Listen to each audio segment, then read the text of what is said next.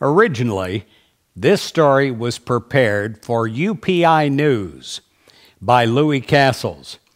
The Christmas story of a God born in a man escapes many moderns because they try to find complex answers to their complex questions. This is utterly simple. So, to the skeptics, we offer a modern parable. There was once a kind, decent, and mostly good man. The man that I'm talking about was not a Scrooge. He was generous to his family and upright in his dealings with other people.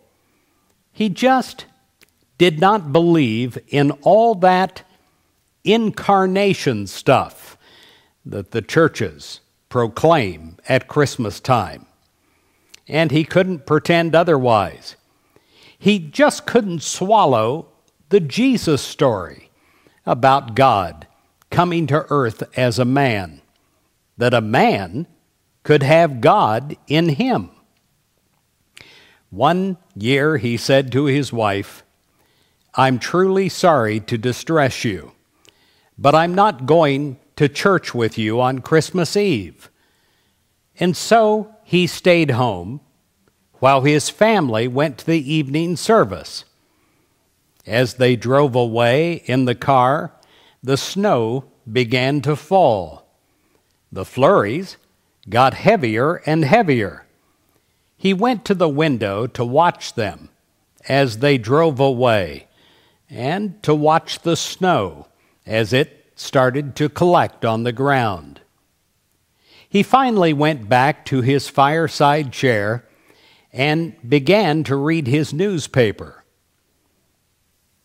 Minutes later, he was startled by a loud thudding sound, and then another, and then another. He thought to himself, well, someone must be throwing snowballs against my living room window. When he investigated, he found a flock of birds huddled miserably in the snow.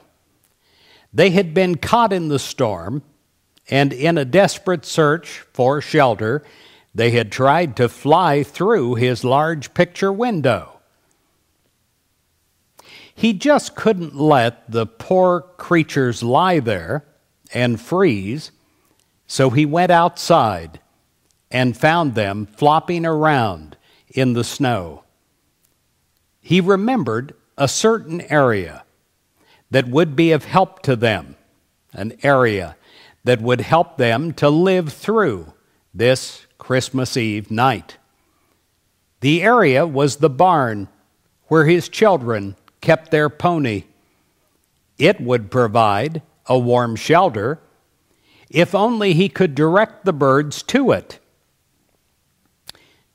Well, the man quickly put on his coat and his galoshes, and he trampled through the evening snow to the barn. He opened the doors, opened them wide, and turned on the lights inside. But the birds wouldn't fly into the barn. The man thought food might entice them, so he hurried back to the house, got something for the birds to eat, making a trail through the door inside the barn. But the birds didn't pay any attention to the breadcrumbs any more than they paid attention to the well-lit, warm, wide opening of the barn. To his dismay, the birds ignored the breadcrumbs and continued to flop helplessly in the snow. He tried to catch them. He tried to shoo them into the barn by walking around, waving his arms. But instead, they scattered in every direction except into the warm, lighted barn. It was then that he realized, they're afraid of me. As he thought, he reasoned, to them I must be a strange and a terrifying creature. If there were only some way that I could let them know that they could trust me, that I'm not trying to harm them, only to help them. But how can I convince these birds? Everything I do frightens and confuses them. They wouldn't follow, they wouldn't be led, they wouldn't be shooed or chased into the barn because they feared him. As he stood there in the cold snow falling all around him, the thought came to him, if only I could be a bird, and then I could go with them and speak their language. I could tell them, don't be afraid. I could show them the way to the warm, safe barn. But I'd have to be a bird. I'd have to be one of them so that they would understand. At that moment, church bells began to ring in the distance. The sound reached his ears above the sound of the wind, and he stood there listening to the bells, actually feeling the glad tidings of Christmas for the first time. He sank to his knees in the snow as the birds flew into the barn.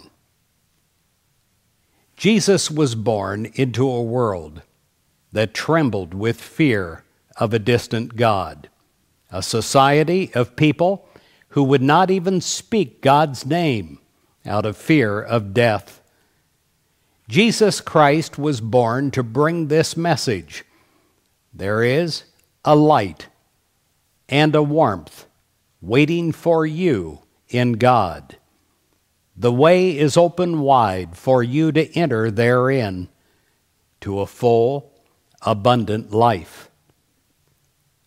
This is all because 2,000 years ago, a soul prepared for eons of time became incarnate in the body of a babe. Today, around the world, congregations will light the fifth Advent candle, placed in the middle of the Advent wreath. This represents the birth of Christ. All candles are lit today, representing hope, peace, love, joy, and now, the birth of Jesus. It is a time to celebrate and to remember the reason for the season. From my home and my family to your home and your family, this is Christopher Ian Chenoweth, and I wish you a very Merry Christmas.